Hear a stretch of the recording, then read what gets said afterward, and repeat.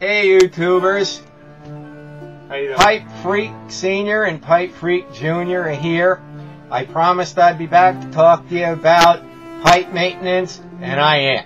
Okay, now, since I've been smoking heavy, and drinking heavy too, but we'll get to that later on, since it is an integral part of the entire thing, for those of you who are of non-drinking age and consumption of alcohol is illegal,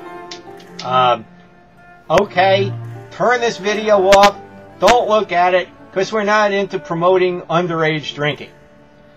That said, were you underage people going? Well, I don't know what to say. I told you. Alright, we're moving ahead. Now, this is of critical importance, and we're going back in time. You saw the 100-year-old pipe in my previous video. That was maintained for decades of time without the assistance of modern products. Now, what do we mean by modern products, folks? Okay, majorly, it's this stuff. Okay, quick look at the label. Don't want to be sued. That's it. Honestly, you buy this, it works. I was using this 40, 50 years ago. Howsoever, there are drawbacks. Allow me to point them out to you. On the label, it says here, keep your pipe and holder clean and pleasant tasting. Yeah, right. Okay. Use daily with pipe cleaner. Yes. Yeah, we're on track so far. Now, here it is. Keep from contacting outside finish of bowl. What? Folks, you can't clean the thing if you don't. You're going to get messy. There's no way you're going to keep this from contacting the outside of the bowl. It isn't going to work. It isn't going to happen. Now, that said, what's the major constituent in this stuff? I don't know what all the other additives are, but basically it's alcohol. Love alcohol, but we'll get to that later on. Now, before this was invented, okay, and this has been passed down, by the way, so I mean, you know, we used alcohol, okay? Now, some of the brands and stuff, over the course of a century are no longer available, but I'm going to run them over you. Underage people, turn the video off now. You won. All those of drinking age, we're moving briskly ahead. Keep watching. Now, keep watching. What is used to keep pipes in 100% condition for 100 years? Is bug juice. Yes, sir. Bug juice. Well, I didn't name it. That's what my ancestors call it. That's what everybody call it. Now, bug juice. Let me show you what bug juice does.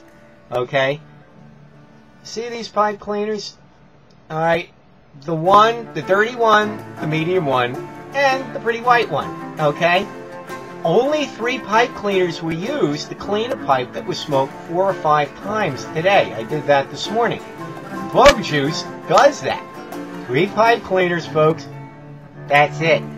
You're in business. And I will show you that it's safe. Minors, those who can't drink, close your eyes if you're still with us. This is not for you.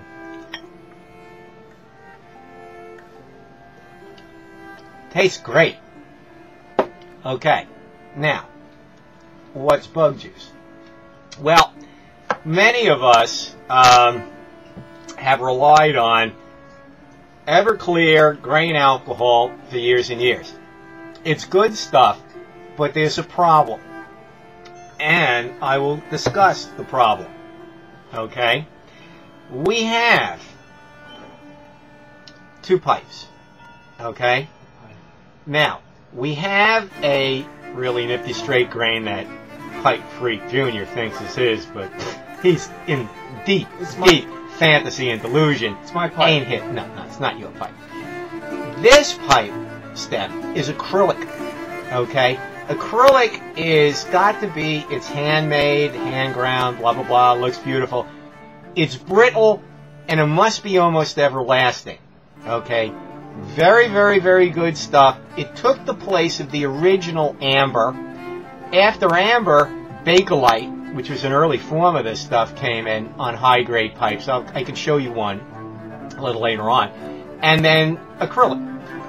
Very sturdy, easy to clean, and, oh, folks, it doesn't oxidize. What do I mean by oxidation? Okay.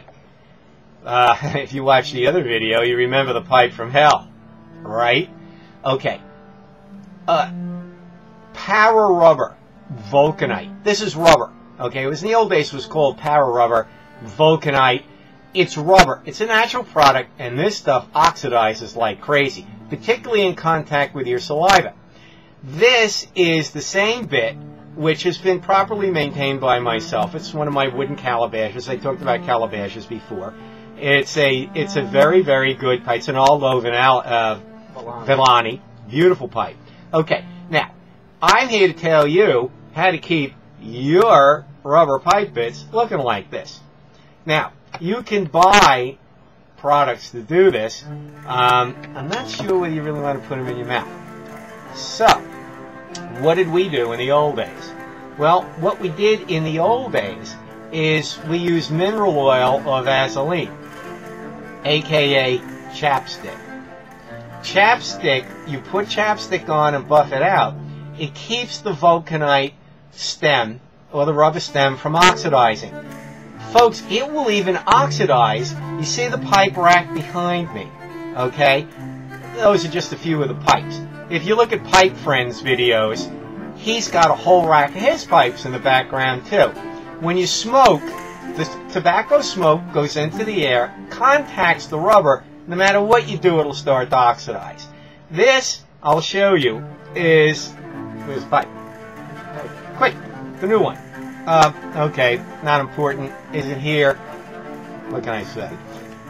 You want to get your new one from upstairs, the new one that you picked up upstairs on the kitchen table. Quick, like a rabbit. Now, what do we do if we don't want to ruin the bowl of the pipe? And grain alcohol will also oxidize your pipe stem. So the commercial stuff too.